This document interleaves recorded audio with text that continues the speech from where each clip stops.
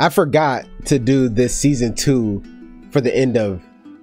I forgot to do season 2 Histories and Lore for the end of season 2. So I've already seen the first 8 minutes of this. You know, with Dave was talking about the whole starving thing and eating rats and dogs and cats and bats and, you know, all that.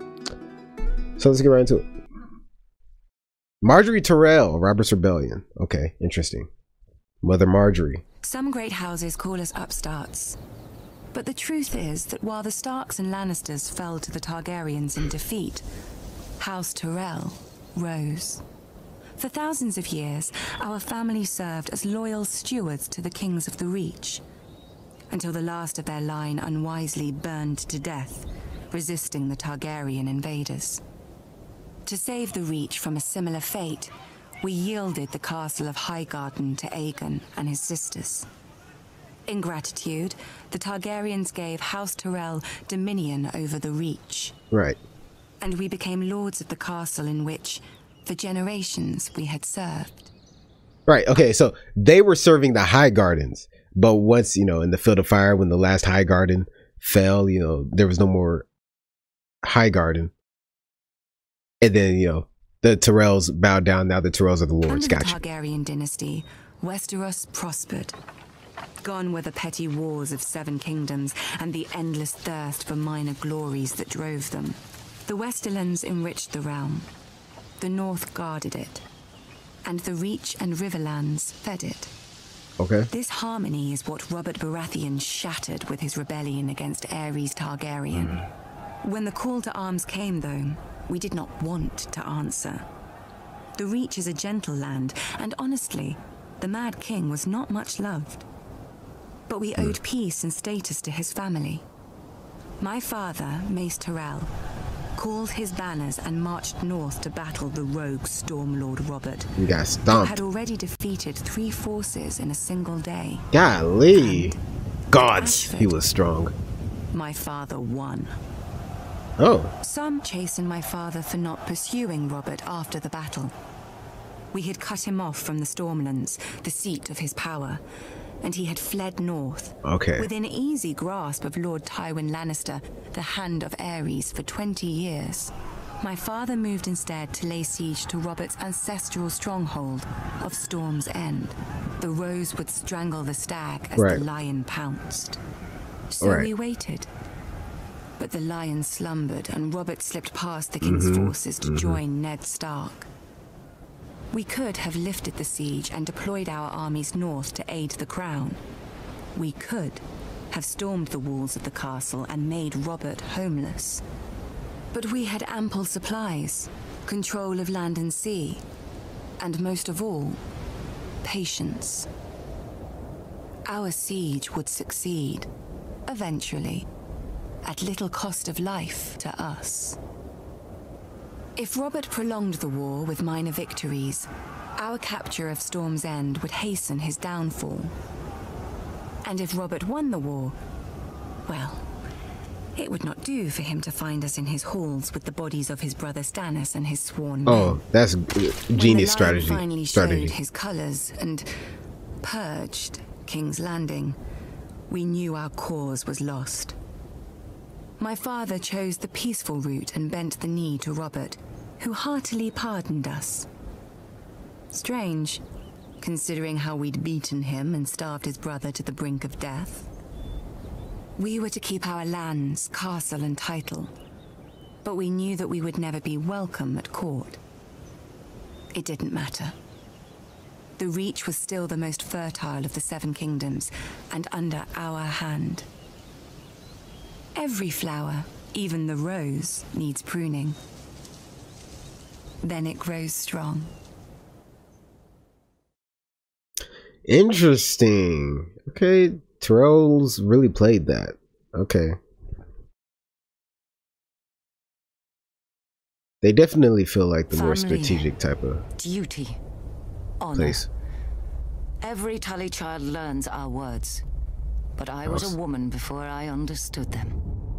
Years before, my father had taken before I...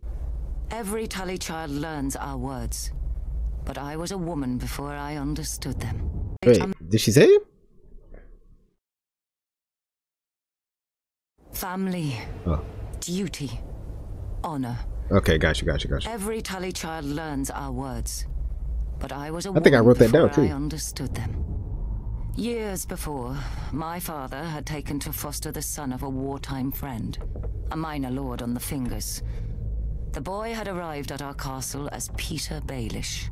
Due to his home and size, my brother soon named him Littlefinger. When I came of age, Brandon Stark of Winterfell sought and won my hand. To my father, Brandon was heir to the north and a suitable match for a daughter of House Tully. Okay. To me, Brandon was wild and terrifying, never far from laughter or trouble. I loved him with all the fire of a first passion, much I came to realize as Peter loved me. When Peter heard of my engagement, he challenged Brandon to a duel. Got bodied only because I begged Brandon not to kill him. That's crazy. I still thought of Peter as family. Look at him laughing. That changes a man. I let him die. Only days before my wedding, when I thought to be happy forever, Prince Rhaegar Targaryen abducted Brandon's sister, Lyanna. Hot-blooded as always, Brandon immediately rode for King's Landing to demand justice, which the Mad King Aerys Targaryen gave him, in his own twisted fashion. The day the Raven arrived with the news of my Brandon's death, I locked myself in a room and refused to eat for days, until my father reminded me of my duty. I was to marry Eddard, Brandon's younger brother.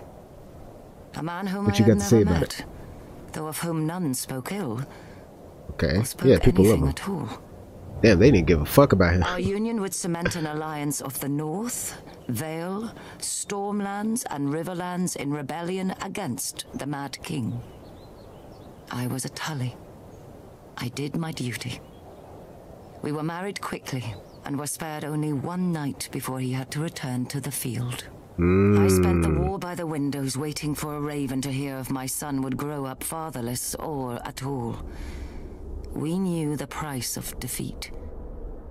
I scoured the kitchens and washing rooms for any and all gossip. Robert had won and crushed the Mad King. Robert had lost, but Jaime Lannister was now king. Robert had almost won, but the Mad King had become a dragon and burned King's Landing to ash. She'd drive herself crazy. I told myself the war would end soon and bring peace. Either a victory or the grave. I was wrong. Robert won, and my husband avenged his brother and my love. But when he came home to me, he could not meet my eyes. I saw the reason by his side. Many men have bastards, I know. And under the strain of war, any man, no matter how honorable, may forsake his vows for a night of warmth that he may never know again. But Ned Stark was not built like other men. His northern honor would not let him sequester his shame in some distant holdfast. He brought this boy, this Jon Snow, home to raise with his true-born children. My children. Yet even these bitter memories are sweet now. They are all I have left of my Ned. Yeah. Our family is broken and scattered. Facts. And our son must wage you in jail and shit? Pieces. We need to go home. The Starks are of the north, and, like the snows of winter when they come south, they melt away. Wow. Damn. What a way to put it. Oh, that's fire. Oh, the Greyjoy Rebellion. Oh, I'm trying to hear about that now. Okay. I don't think I'm learning anything so far so far I feel like I've learned a lot about the Tyrells. And kind of how they see things. Dark wings, dark words. I was only a boy when the Raven came to call my father, Lord Eddard Stark, to another war. Balon Greyjoy had raised the Iron Islands in revolt and burned the Lannister fleet at anchor. King Robert Baratheon again needed his old friend. One more again. Dark wings, Dark words. I was only a boy when the Raven came to call my father, Lord Eddard Stark, to another war. Balon Greyjoy had raised the Iron Islands in revolt and burned the Lannister fleet at anchor. King Robert Baratheon again needed his old friend. My mother Catelyn was not happy to lose her lord husband to Robert again. 6 years before, he had left her to avenge his father and brother against the Mad King. But now he had sons and daughters of his own, and, unspoken, another son who wasn't hers from the last time he went to war. My brother, Jon Snow. But she knew that in marrying my father, she had married the North. That's our honor and duty as dear as our old gods. When the time came, my father marched south to restore peace and order to the realm. My father always told me the Iron Islands were a strange and dangerous place. Its people, the Ironborn, keep neither the old gods nor the Seven, and despise all honest toil. Their ancestors ravaged the western shores, raping and slaving and putting it to the torch, and their songs still ring through the halls of the Ironborn, while everywhere else they're whispered to wayward children at bedtime. Perhaps Lord Balon thought Westeros had not healed from the war against the Mad King, and was as fragmented and suspicious as the ancient kingdoms his forebears had terrorized. Robert's navy corrected him at Fair Isle when they smashed the Proud Iron Fleet. Robert and my father corrected him at Pike, his own castle, when they pulled down his towers and breached his walls. My father never liked to speak of his battles, but from other men, I learned what transpired. Thoros of Myr was first through the breach with his flaming sword. Not far behind him was Jorah Mormont of Bear Island, my father's bannerman who earned the knighthood he would later shame, and lords from every corner of the Seven Kingdoms. All day, through every passage in the castle, they fought. Wait, hold on. Damn, like, slow it down, Rob. Shit, I feel like I'm listening to Busta Rhymes. Damn. While everywhere else, they're whispered to wayward children at bedtime. Right. Perhaps Lord Balon entered and suspicious as the ancient Fair Isle when they bears had terrorized. Right. Robert's navy corrected him at Fair Isle when they smashed the Proud Iron Fleet. Smashed him. Robert and my father corrected him at Pike, his own castle, when they pulled down his towers and breached his walls. Right. My father never liked to speak of his battles. Okay. But from other men, I learned what transpired. Thoros of Myr was first through the breach with his flaming sword. Not far behind him was Jorah Mormont of Bear Island, my father's bannerman who earned the knighthood he would later shame, and lords from every corner of the Seven Kingdoms. All day, through every passage in the castle, they fought side by side. My father with our ancestral sword Ice, and King Robert with his warhammer against a horde of axe-wielding Ironborn. In the end... Okay, so Ned Stark's sword is named Ice? That's fire. But, no pun intended. Okay, so the Greyjoys got stomped out by all the Seven, bro? They didn't stand a chance. I'm over here thinking that it was like really just a North thing that they stomped out. No. They didn't stand a chance. I'm over here thinking that they're like lame, low-key. Like they can't really fight like that. And Lord Balon bent the knee. They just couldn't. Man. King Robert generously allowed Lord Balon to retain his title and castle. I mean, but honestly, fuck them anyway. They over here Ironborn, raping, pillaging, stealing, killing. Yeah, get outnumbered, bitch. The fuck? In the end, Lord Balon bent the knee. King Robert generously allowed Lord Balon to retain his title and castle. The price of peace was custom. The only son of Balon's to survive his foolish rebellion would be taken as a hostage against future treasons. My father even volunteered to foster the boy himself, I suspect, to make Theon Greyjoy a different man than his father, who would bring honor and duty to the Iron Islands when he returned as heir. Wow. So my mother's silent fear came true, and my father returned with another child. That's Theon hilarious. With us, played with us, and fought with us. Once the great bond between my father and Robert Baratheon united the realm against a mad king and brought him to justice for his crimes. Now, another monster sits on the Iron Throne, and another debt of blood is owed my family. Theon is my murdered father's ward. I am my murdered father's son. Like my father and Robert, bound in blood, if not by blood, we are brothers. That's a bar. God damn. Okay, talk about Theon from your point of view. Now that you all pissed about it.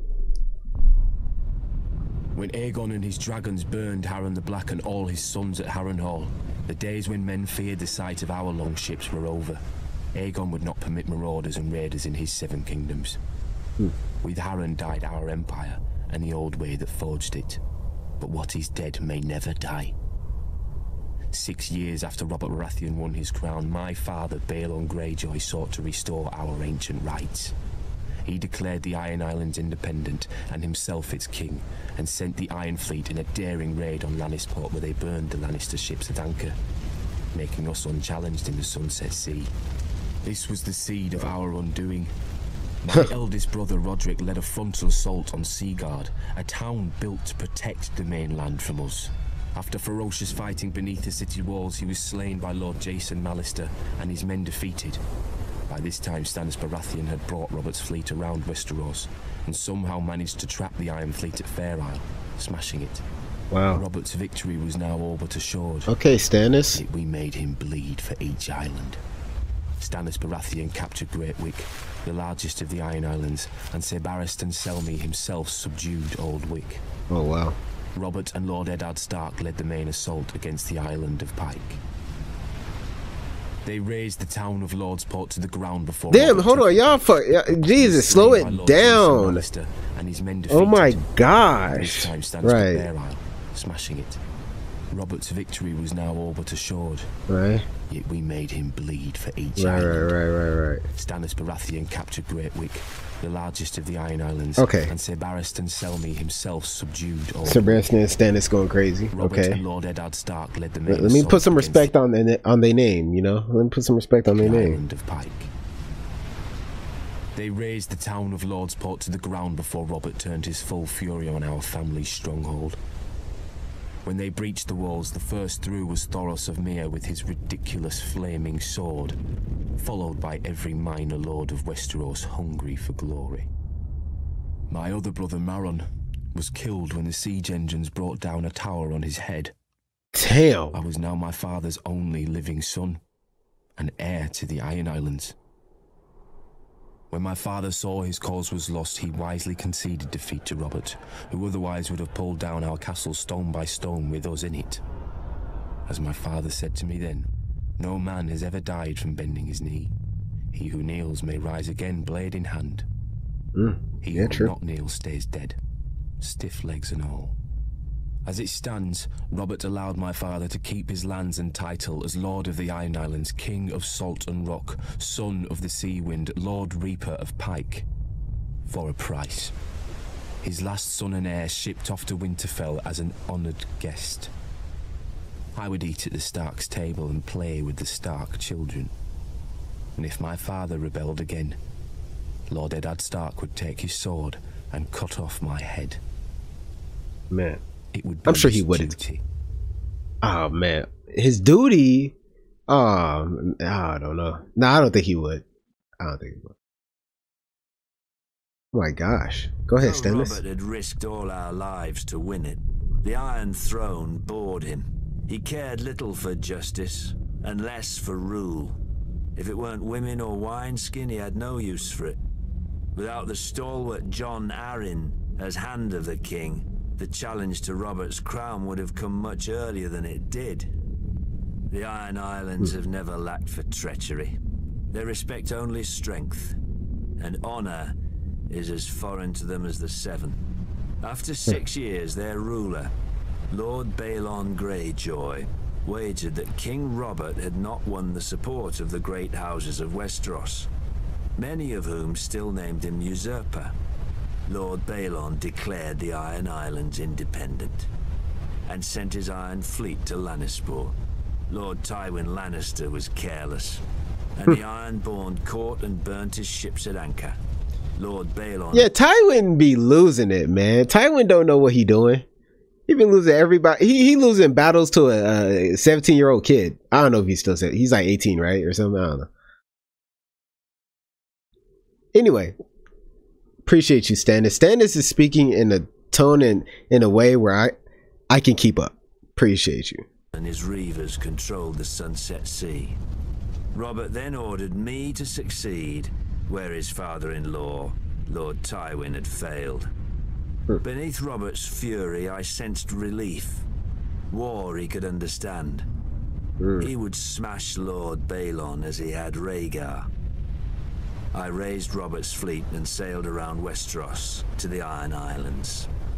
I set a trap for the Iron Fleet off Fair Isle. Okay, Stannis. As sailors and warriors, the Ironborn are unparalleled. But they're not soldiers. They have no discipline, no strategy, no unity.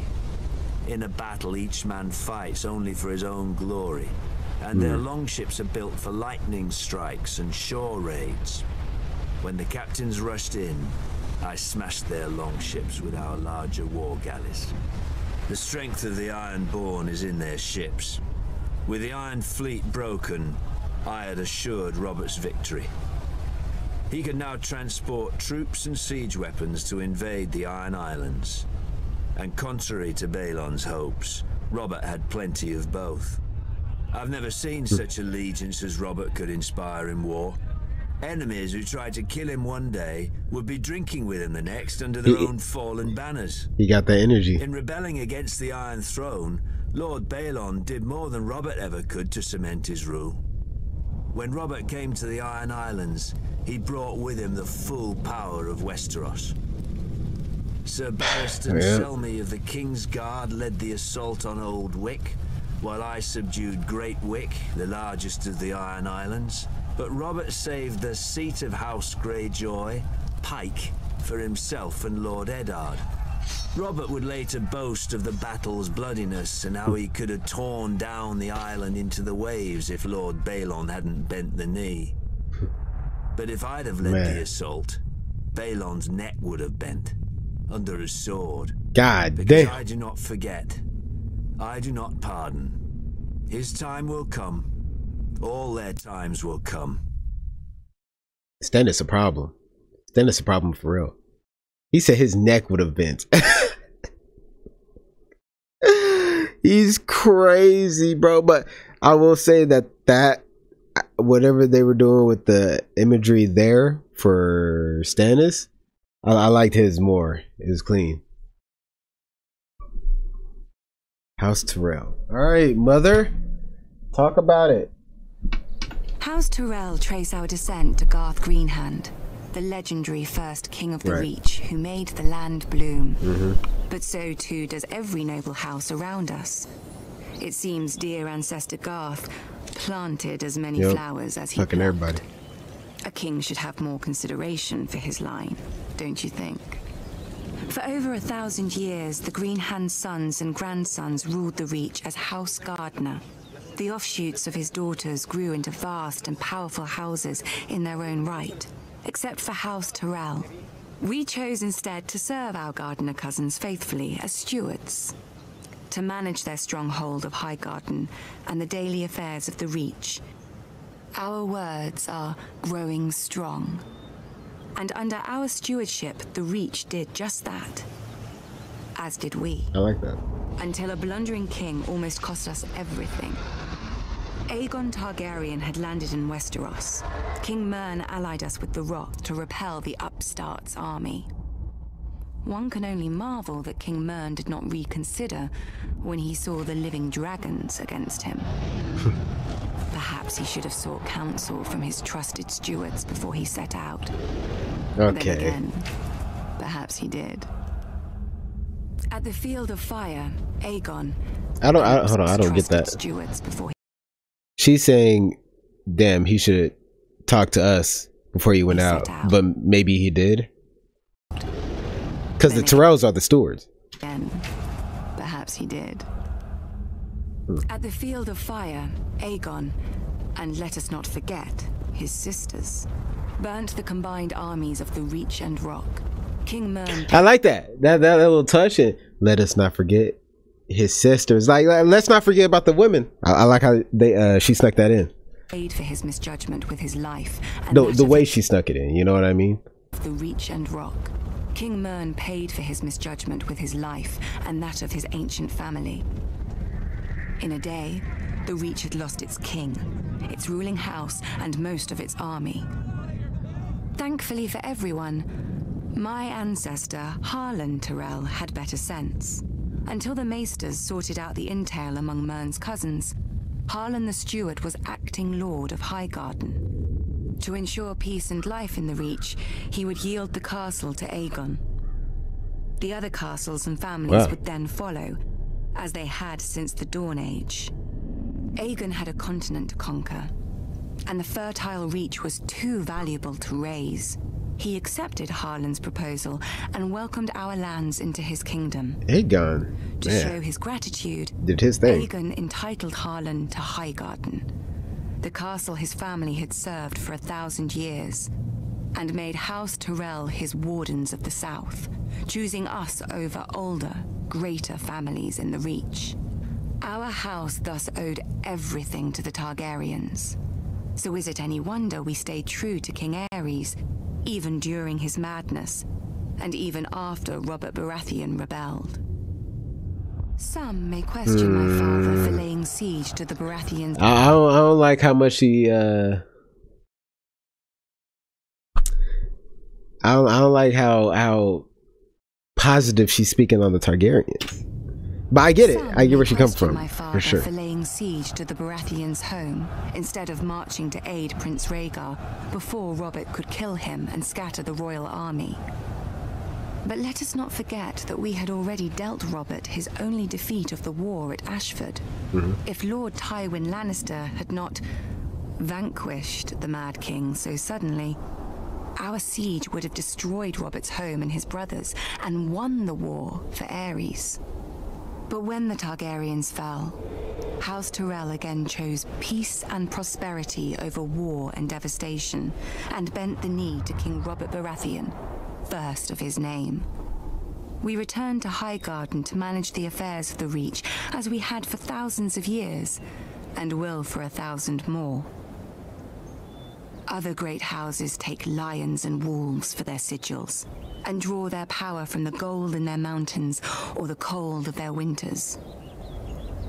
But mountains run dry, winter yields to spring, and the rose blooms once more. Okay. She proud of her house. She love her house. That's great. Theon Greyjoy and Yara. Okay. Where the north has its honor and the south its chivalry, the Iron Islands has its strength. We call ourselves the Ironborn, and we are warriors feared throughout the Seven Kingdoms. Or so we used to be. Right, like what are we talking about? Mainland cousins, the first men of the Iron Islands never bowed to the old gods. Theirs was the drowned god, who made the Ironborn to reave and sack and write their names in salt, steel, and song, that his enemy, the Storm God, could not wash away. We raised our kings from our own ranks, and used beaten foes as thralls to work our mines and farm our land. Or as salt wives, if a woman was pretty enough. Such was the old way, and while we followed it, we held sway wherever the waves were heard. When Aegon came demanding fealty, King Harren the Black ruled as far east as the Trident. Other kings like the Starks could kneel, but Harren was Ironborn, and the Ironborn must be beaten.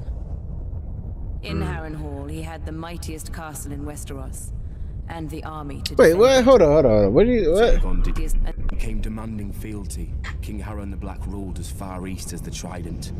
Other kings like the Starks could kneel, but Harren was Ironborn, and the Ironborn must be beaten. You talking about other kings can kneel, but the Ironborn. Huh? What'd you say? Hold up. But Harren was Ironborn. Yeah, he was Ironborn. And the Ironborn must be beaten. They must be beaten. And he died, right? So, but your own father kneeled. How you gonna talk shit about other kings kneeling when your own daddy did? What? In Harrenhal, he had the mightiest castle in Westeros, and the army to defend it. But Aegon did not intend a siege. He mounted his dragon and roasted Harren and all his sons in their tower, and the Old Way with them. Because of Harren's defiance, Aegon pushed the Ironborn back to our islands and gave the Riverlands to the Tullys. But he did allow the Ironborn to choose who would lead them. House Greyjoy had always been one of the greatest houses of the Iron Islands. We trace our descent from the Age of Heroes and the legendary Grey King, who took a mermaid to wife and made war upon the Storm God for 1,000 years. Blessed by the Drowned God, the Grey King fought and slew Naga, the great sea dragon, and took her fire for his own. This history made our ancestor Vicon Greyjoy the natural choice to lead the Ironborn after Aegon's conquest. For 300 years, House Greyjoy ruled the Ironborn. We styled ourselves Lord of the Iron Islands, King of Sultan Rock, Son of the Sea Wind, Lord Reaper of Pike. In truth, we were thralls. Our people still chanted, "What is dead may never die." But the Old Way had died. Until Seems the like it. Targaryens followed their dragons into the grave, and our Lord Father, Balon Greyjoy, rose against the new king, Robert Baratheon. He seized our ancient crown and sent our Iron Fleet against the Lannisters at Lannisport, burning all their ships before any could weigh anchor. Though Robert and Eddard Stark would later defeat him, they understood us no better than Aegon. The Greyjoy sigil is the Kraken. What it grasps once, it will never surrender. What is dead may never die, but rises again, harder and stronger. I think that's so. So did they just remix "What is dead may never die"? Did they have an extended cut of the saying of their words? Because I thought it was just that, but maybe they just cut it short. Maybe it was always all that. Either way, it's a dumb saying. What is dead may never die. Man, shut your stupid ass. Does that make sense to you? Like, nah, let me stop. Ruled the Ironborn. We styled ourselves Lord Reaper of Pike. In truth, we were thralls. Yeah, okay. Against the Lannisters at Lannisport, burning all their ships before any could weigh anchor. Though Robert and Eddard Stark would later defeat him, they understood us no better than Aegon. The Greyjoy sigil is the Kraken. What it grasps die. Whatever, bro.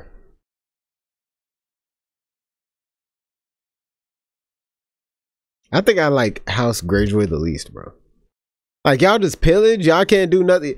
Fish. Y'all out there in the sea, fish.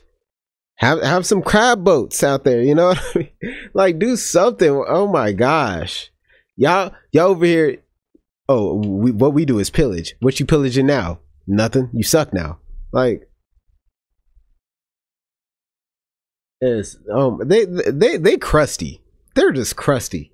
Salt wives, bro. Crusty. Whatever. House Clegane. Oh, Sandor Clegane is the Hound. Honor, glory, lies. I actually know that. I don't know if they ever said that in the show, but it was when I was looking up the IMDb photos. It had his full name, Sandor, for the tier list. Lies to make idiot boys want knighthood, and idiot girls spread their legs for it. God. Let me tell you what makes a knight. Killing. Here he goes with killing. Men or the right man. House Clegane should know. We're very good at both. Most families claim some great ancestor so far back that nobody can prove them liars. Right, that's what I fuck with you, Undertaker.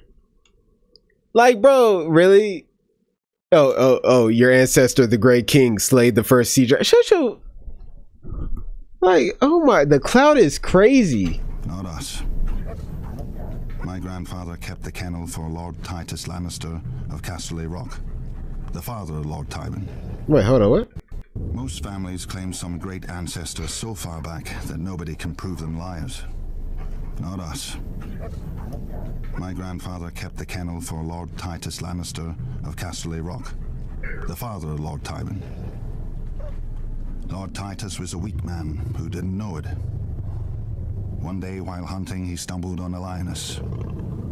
Instead of embracing the man who wore her on his banners, she tried to tear out his throat. Makes sense. Lucky my grandfather came up with the dogs and drove the big cat away. As a reward, the Cleganes got lands and a keep and a son to squire for the Lannisters. We took the 3 hounds who died for them as our new sigil. Okay. When Tywin that's fire. Lannister became Lord of Casterly Rock, he wanted more from his former kennel master than fealty. He bet that training hounds to kill isn't far from training boys to kill. In just 2 generations, my brother Gregor and I proved him right. Wow. I gutted my first man at 12. Years after, servants started disappearing in our keep, and even a sister I don't remember. But nobody could prove anything against Gregor. Wait, what? Gutted my first man at 12. Years after, servants started disappearing in our keep, and even a sister I don't remember.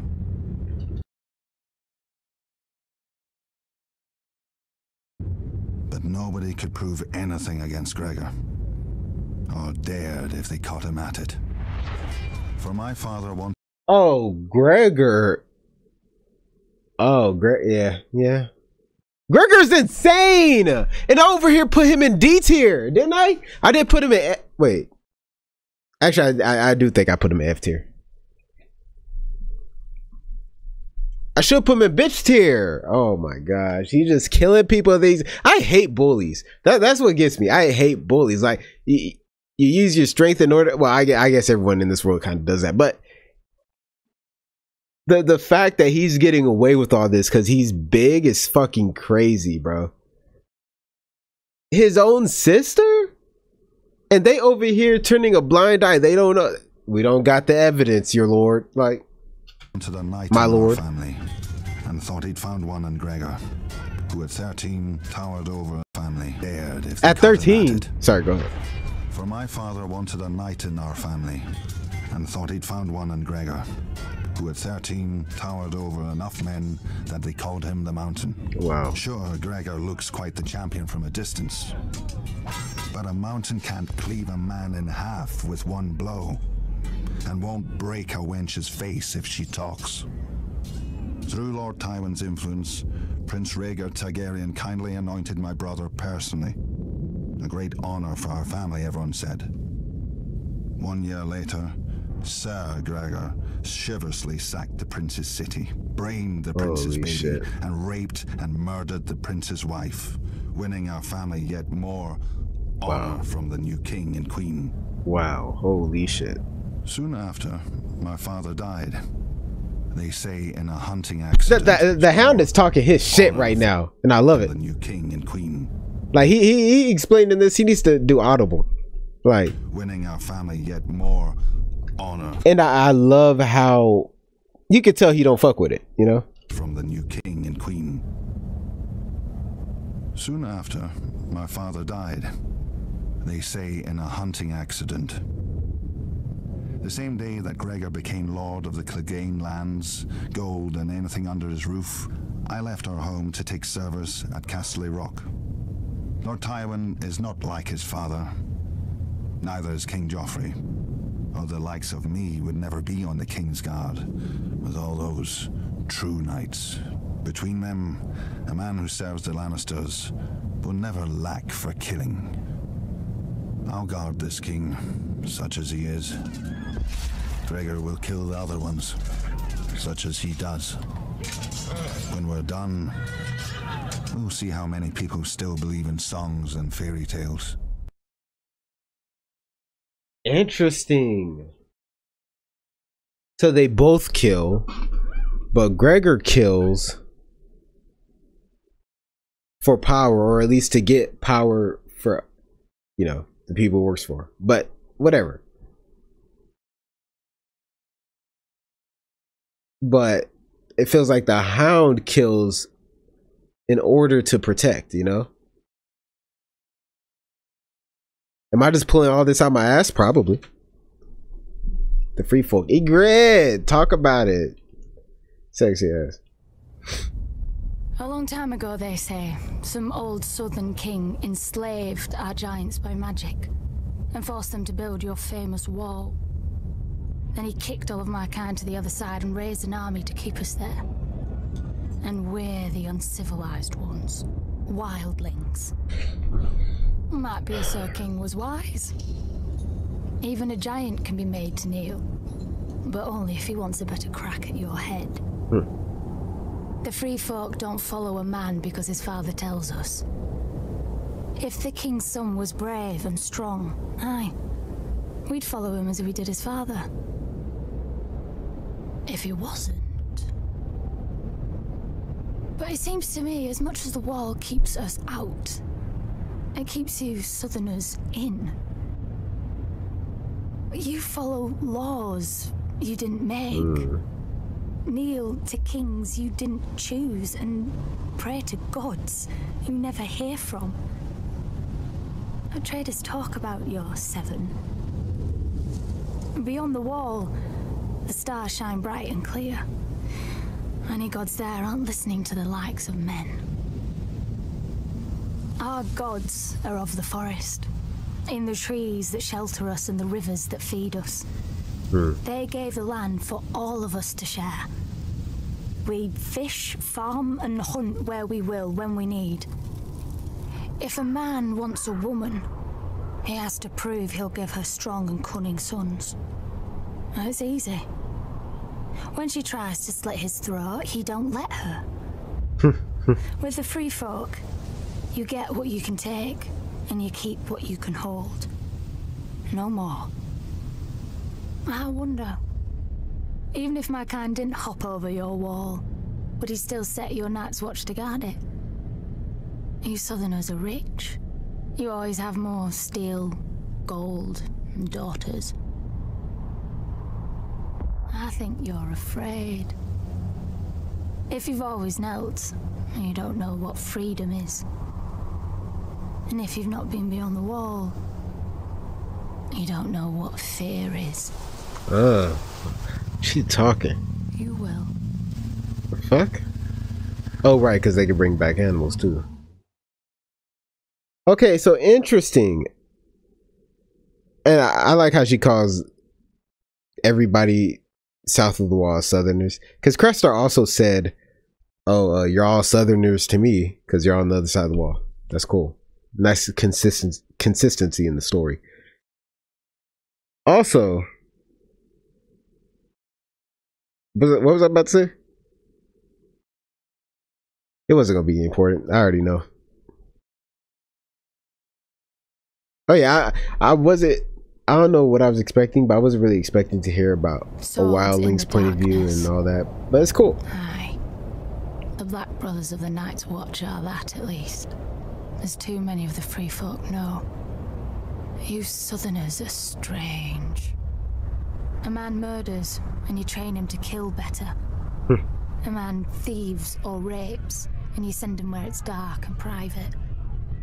Well, at least you make him promise to be good. She's and talking. You make him regret even that. From the time he's woken to the time he's allowed to sleep, he walks the frozen wall, carries frozen stones, or boils frozen food. When he lies down at night, he can't have nobody to warm his frozen bed. Well, not unless the crows like to nest together. Do you think he remembers the stories they told him then? About when the White Walkers woke in the land of always winter, and how the wall and the Night's Watch were raised to stop them the next time.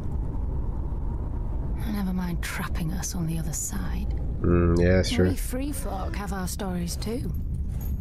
About how one of your king crows found something cold in the woods, with bright blue eyes. How he brought her home through your wall and declared himself Night's King. 13 years he and his queen ruled over his brothers, making sacrifices as black as their cloaks.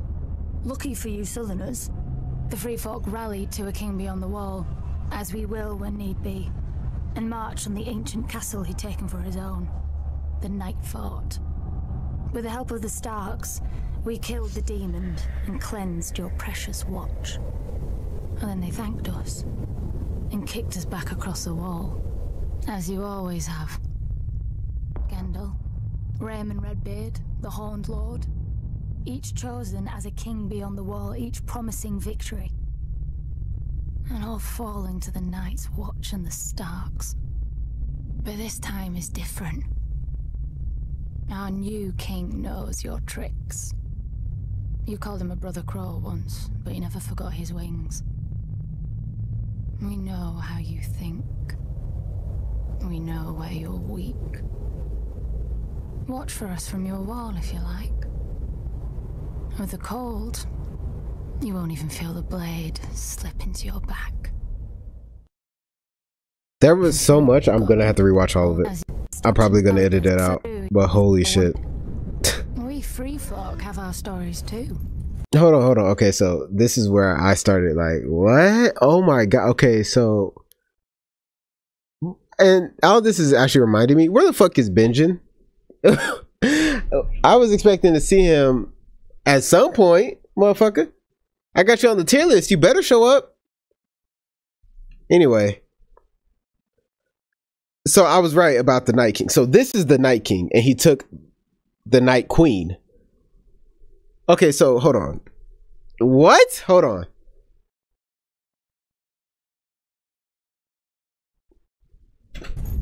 About how one of your king crows found something cold in the woods. So am I getting this right? The Night King, the Night's King. If I'm really at this point, I'm not sure if the White Walker I saw on the horse, if he was the Night King. I'm pretty sure that's his name. I'm almost positive that's his name. But again, I heard it years ago. I know that's what he looked like. I think that's his name. So if that's the Night's King, so he was a crow? And I was calling him the Night King. I guess he's the Night's King? Which is a fire name. With bright blue eyes. How he brought her home through your wall and declared himself Night's King. That's a fire name. That's such a fire name.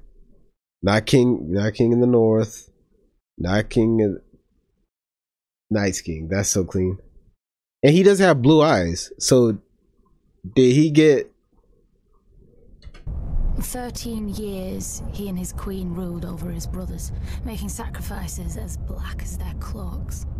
Lucky for you Southerners, the free folk rallied to a king beyond the wall, as we will when need be, and marched on the ancient castle he'd taken for his own, the Night Fort. Okay, so they made sacrifices. With the help of the Starks, we killed the demon and cleansed your precious watch. Okay, so I'm confused. Cause she said, bro, I shouldn't be spending this for fucking long. Through your wall. Yeah, okay, so he brought her through the wall. And they were doing sacrifices. But the wildlings rallied around a king beyond the wall in order to fight him at the Knight's Palace. With the help of the Starks, they defeated him. Defeated the Night Queen chick. As we will when need be, and march on the ancient castle he'd taken for his own, the Night Fort. Oh, the Night Fort, not the Knight's Palace. With the help of the Starks, we killed the demon and cleansed your precious watch. And then they thanked us and kicked us back across the wall, as you always have.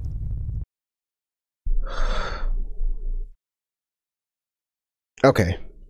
I think I get enough of it. Each promising victory. Okay. And all falling to the Night's Watch and the Starks. Okay, all the kings beyond the walls. All the kings beyond the wall. Starks destroyed them. Our new king knows your trick. Right. Dragonstone. Let's go. Damn, I spent a lot of time. Ygritte, you were messing me up, bro. The Targaryens first came to the island of Dragonstone. Old Valyria was then at the height of its power and the center of the civilized world, which ended at the Narrow Sea. Westeros was a filthy backwater with 7 kings squabbling over borders and minor glories. So much for progress. The island itself was and is nothing. It had no gold or gems to lure Valyrian nobility. All it has is rock. Mostly a shiny black stone, too brittle for war and too sharp for building. The Targaryens called it dragon glass. I call it useless. But the Targaryens managed to raise a castle here. Simpletons claim they used ancient Valyrian sorcery, forgetting that the Targaryens brought a small army with them from Essos. There's no magic in strong backs, though admittedly the castle is unlike any in Westeros. Foreign and strange. If the Targaryens ever regretted their barren outpost and longed for the comforts of home, the doom made their folly permanent. Valyria collapsed into the waves and was no more. To look east was to see the ruin of their homeland, the greatest civilization before or since. But to look west, as Aegon realized, was to see a fertile land ripe for conquest. Perhaps even a new Valyria. Though good for little else, Dragonstone was the perfect staging point for Aegon's invasion of Westeros. The Blackwater Bay granted easy access to the continent. The lands there were disputed by 3 kingdoms: the Reach, the Iron Islands, and the Stormlands. But their capitals were far enough away that none could mount a force before Aegon got a foothold, even if their kings had been able to stop bickering over whose problem he was. Then it was too late. Aegon had chosen his first camp well. With the bay to the east, the river to the south, and open fields to the north and west, his army would be impossible to take by surprise.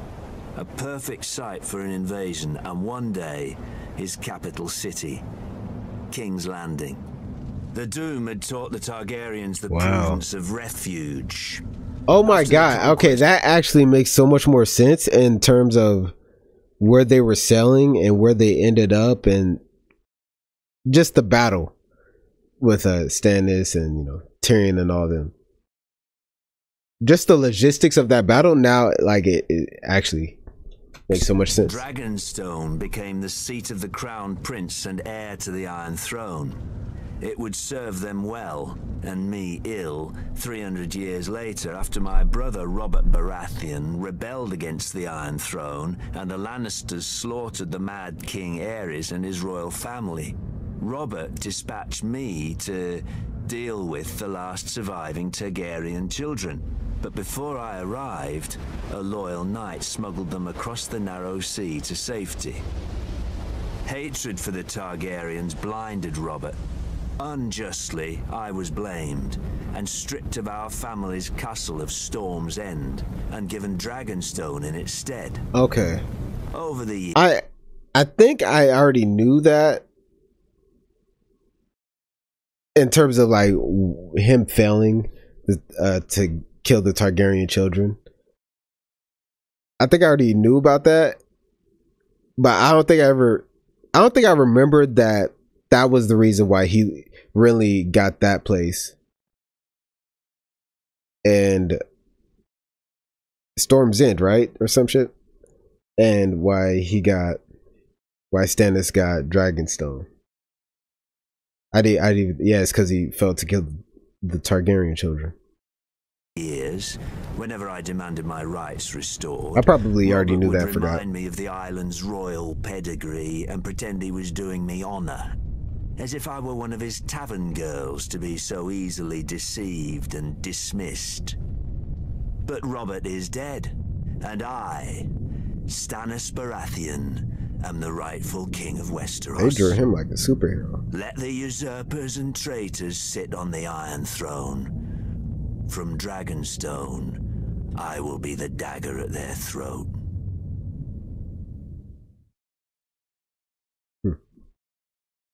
Harrenhal. Talk to me, Callan.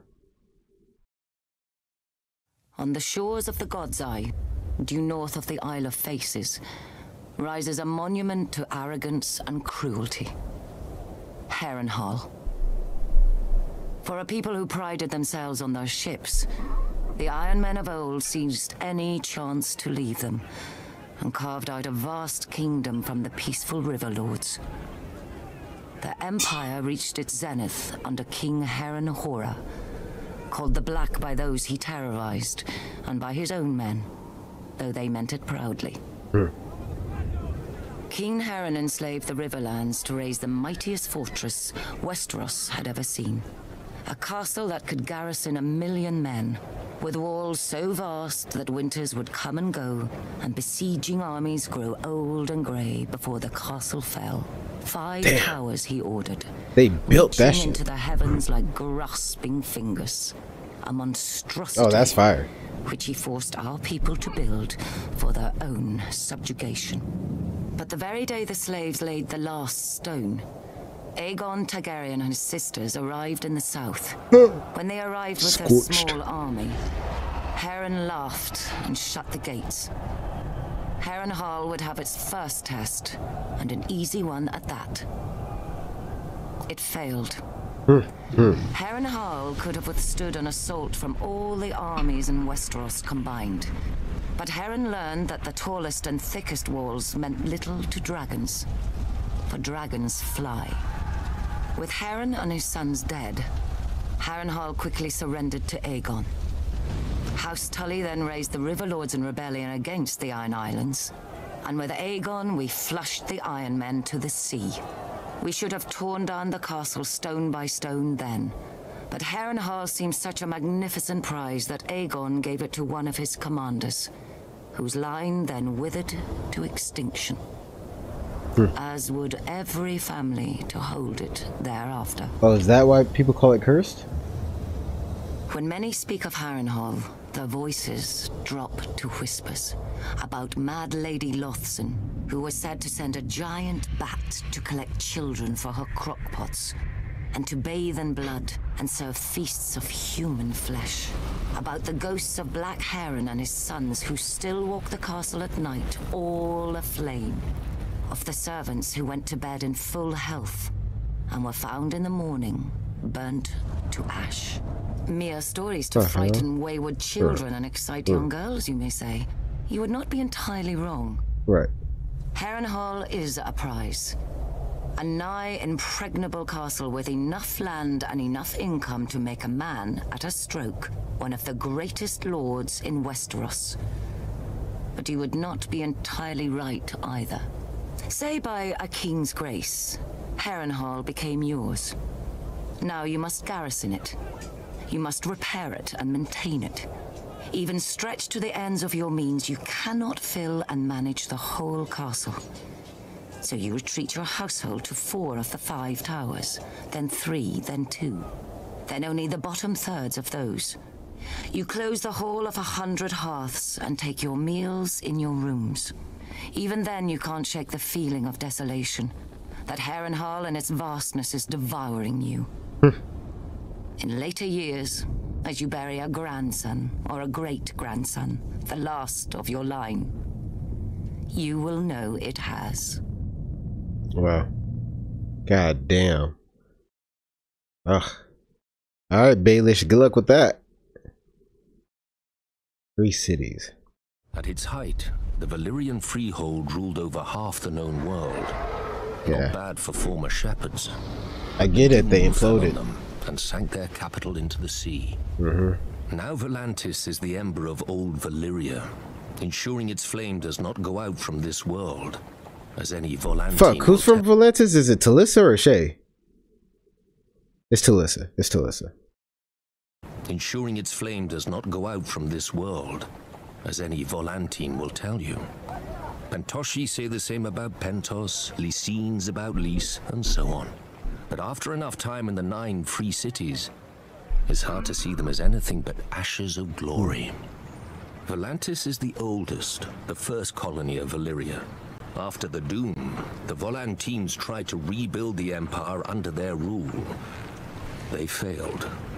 Not least because the last Valyrian with dragons, Aegon Targaryen, entered the war against them. Now wait, no, it's Shay. It's Shay from Volantis. Oh my, y'all really about to have me? Oh, I'm not even listening because I'm over here thinking like, am I tripping? Y'all really about to have me look at the notes? Oh, y'all got me fucked up. Okay, Shay's from Lorath. So it's Talissa. That's okay. Got you. After the Doom, the Volantines tried to rebuild the Empire under their rule. They failed. Not least because the last Valyrian with dragons, Aegon Targaryen, entered the war against them. Now they are content to dominate only their lower classes. Or so they say. Yeah. Braavos is the strangest, a city erected not by the freehold, but against it. A labyrinth of illusion and deceit. Where is Braavos? I think Jorah has talked about Braavos. I think it's across the Narrow Sea, where Ashai and them are, or Karth and them are. By the freehold, but against it. A labyrinth of illusion and deceit to hide the refugees from Valyria's slave lords. After the Doom, the city emerged from the shadows to become one of the greatest banking centers in the world. A man can get anything in Braavos, for a price. Especially death. Your own if you offend one of the swaggering swordsmen that pollute the city. Or, if you're very rich, or very desperate, anyone else's. Lys is the easiest of the free cities, full of pleasure houses catering to every taste, no matter how peculiar. Many men lose themselves in Lys and are never found, at least alive. When a man runs out of coin, the Lycians may grant him their other speciality on the house: poison. Oh, what the fuck? Pentos is the most ruthless. The Magisters make a great show of choosing the Prince of Pentos from the great families and granting him the powers of trade, justice, and war, as long as he checks with them first. On the new year, to bring good fortune to Pentos, this prince must deflower the Maid of the Field and the Maid of the Seas. I confess I don't know how each is chosen, or what becomes of them after serving their purpose. But if a crop should fail or a war be lost, the Magisters will slit the prince's throat and choose another. Oh. The other free cities are known for what they make. Okay. Mia has its lenses and finery. Norvos, its axes. Quohor, its smiths who can reforge Valyrian steel. Tyrosh, its colors. I'm sure Lorath had something to the world, but I can't think of it. Frankly. Oh, wow. So, hold on. Like Tyrosh, its colors? I'm sure Lorath had something to the world, but I can't think of it. Frankly, oh, the Lorath of them is are more alike than they would care to admit. They mysterious. Frankly, the 9 of them are more alike than they would care to admit. They hire the same soldiers to fight the same wars for the same rulers, the rich, be they called Magisters, Archons, or what have you. When a Dothraki Khalasar approaches, they gift the same tribute to avoid the same sacking. For thousands of years, the disgraced of Westeros have drained east to pool in the free cities, where a man of honor counts for less than nothing, unless it raises his price. Better men than I have learned that what a man sells for gold, he can never buy back. He must earn it, by fire and blood. Zorozoan Doxos. Shaq. Karth has always and only belonged to the Karthine. We were never part of Valeria's empire, nor have we ever fallen to a Dothraki horde. Our walls and the red waste outside them guard us from such annoyance. Many call the approach to our city the Garden of Bones. It needs little tending to grow. Our city, however, would be quite a That's what it prize for means? any empire.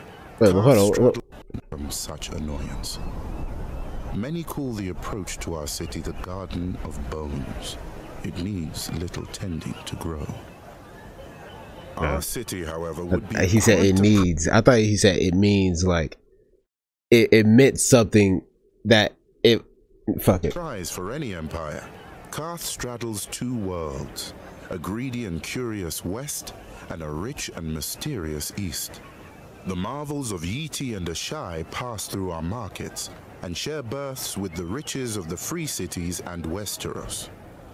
Our ports have fulfilled many a trader's dreams, almost as many as they have broken. We call Karth the greatest city that ever was or will be. An easy claim to make if one knows only the docks and customs houses of other cities. An easy lie to swallow if a people see only the gold and jewels of their rulers, which we, the 13 who govern the city, are careful to ensure. The proud Kartheen shook off the yoke of unjust kings long ago, so they are told at festivals by the pureborn, the king's direct descendants who have controlled the 13 ever since.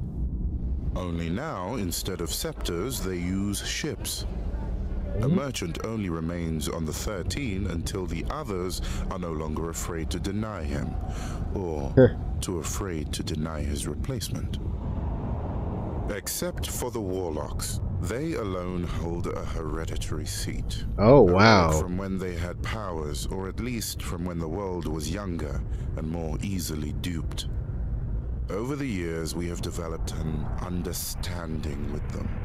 They shall always be welcome on our councils and at affairs of state. Blue lips. Provided they never come.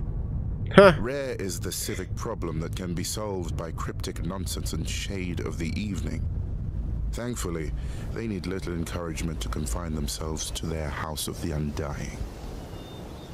Yet perhaps we Kartheen are too confined ourselves. We feel safe behind our walls and our laws, which no visitor can hope to follow, and by which any citizen who vouches for a guest always pays with his life. But like a ship in the summer seas, a city grows becalmed without fresh wind. The greatest city that ever was or will be? An epitaph. I would prefer the greatest city that is. Okay. Yeah, let's talk about the drowned guy. Well, I mean, do I really need to hear about the Great King? Don't we know enough? The seven are gods of weakness. Wait, or am I tripping?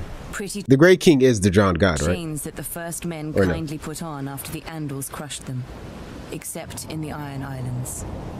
Since the Dawn Age, the Ironborn have followed the drowned god, who plucked fire from the sea and made us to reave and sack and carve our names in blood and song.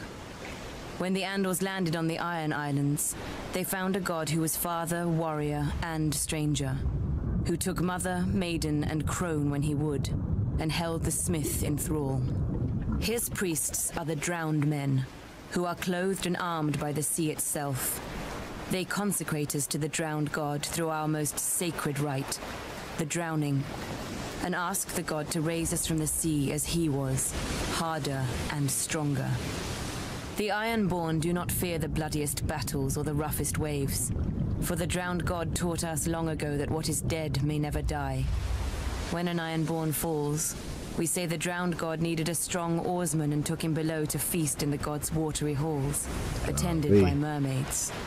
But even in death, cool. an Ironborn is a warrior. We fight against the storm god, who holds a castle in the clouds and sends the winds to lure the Ironborn off course or wreck our ships. Wow. It's said my legendary ancestor, the Grey King, waged war upon the storm god for 1,000 years. With the drowned god's help, he slew the great sea dragon Naga and used her bones for his haul. After his death, the storm god tried to wash away any memory of this terrible foe, but his songs fill our halls to this day. It was the storm god when they say what is dead may never die, are they referring to the fact that their drowned god still kind of lives on in a way through them?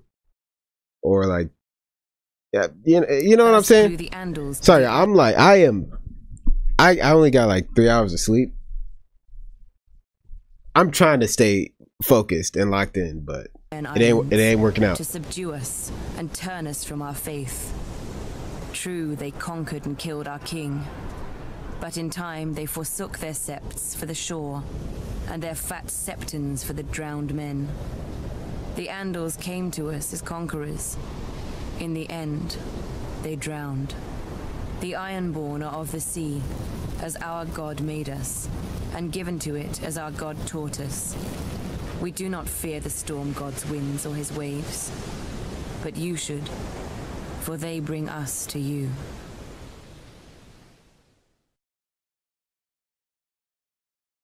Ah, here we go.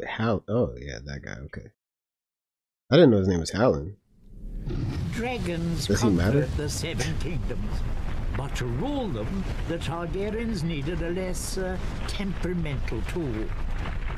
When the great King Maegor saw the power of the Alchemist Guild, he blessed us with his patronage. In those days, we commonly transmuted metals and other wonders, but the king was most interested in our mastery of the substance, which those not of our order dub wildfire. A slight misnomer. To the uninitiated, the substance indeed seems uncontrollable.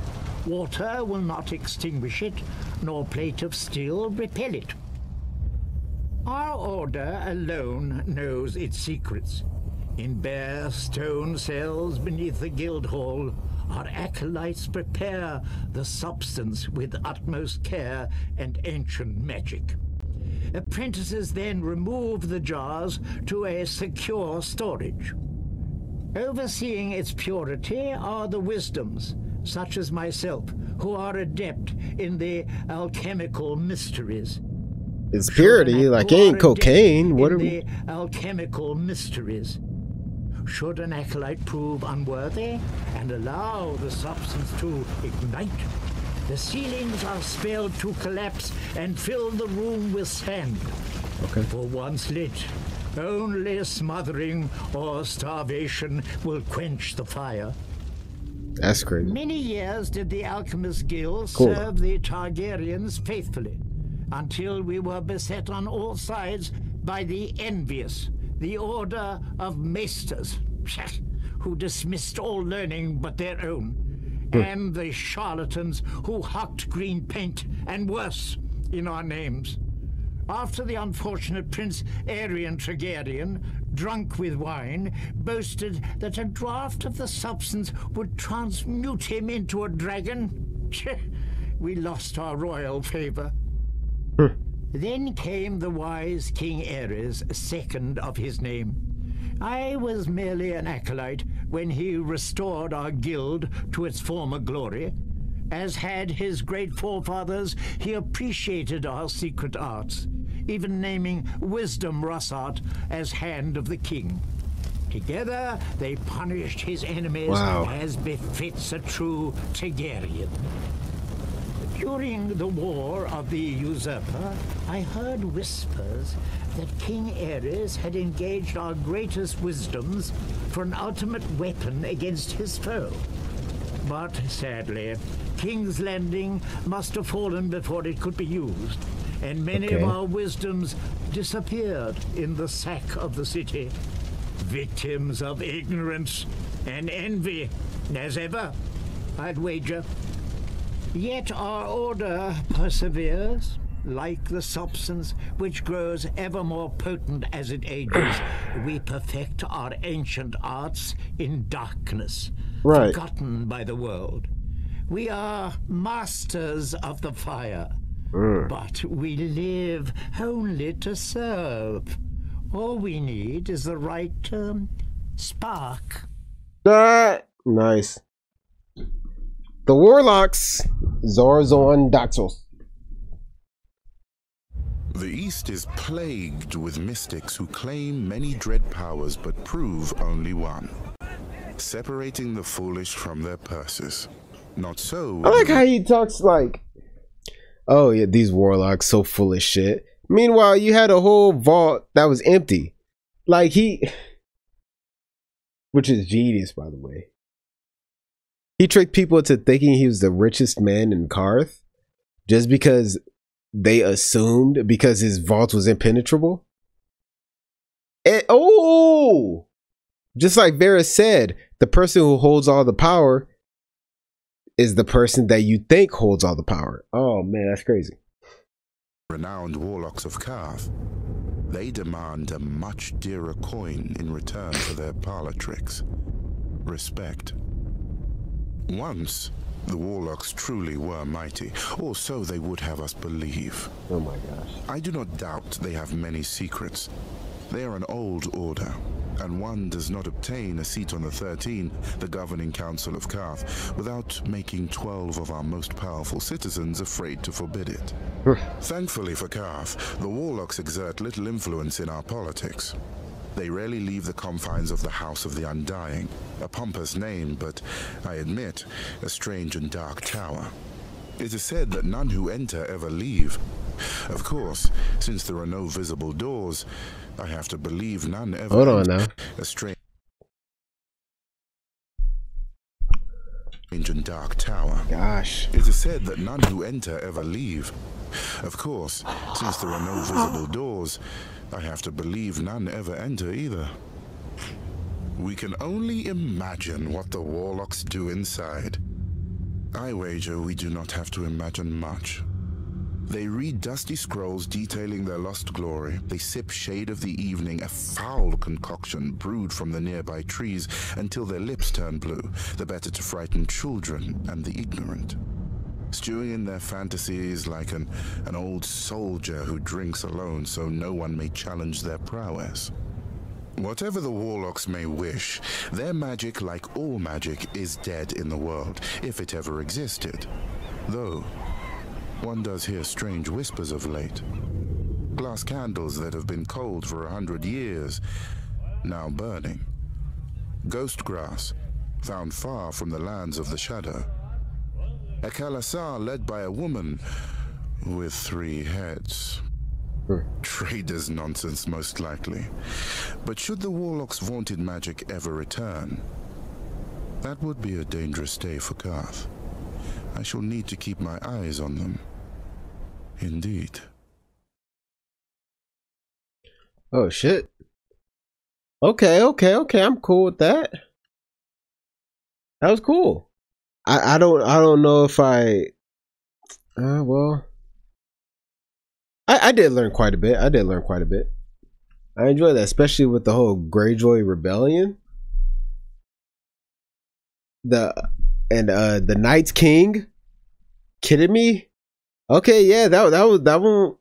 There was a lot there. I didn't talk much, but you know, I am exhausted. That and I'm just really trying to like catch it. They just talking information. Like, golly, it's a good thing I take notes when I edit, because otherwise, holy crap, bro. I hope you guys enjoyed the video though. Keep your head up. Peace. I'll walk through the valley of the shadow of death, and I fear no evil, because I'm blind to it all.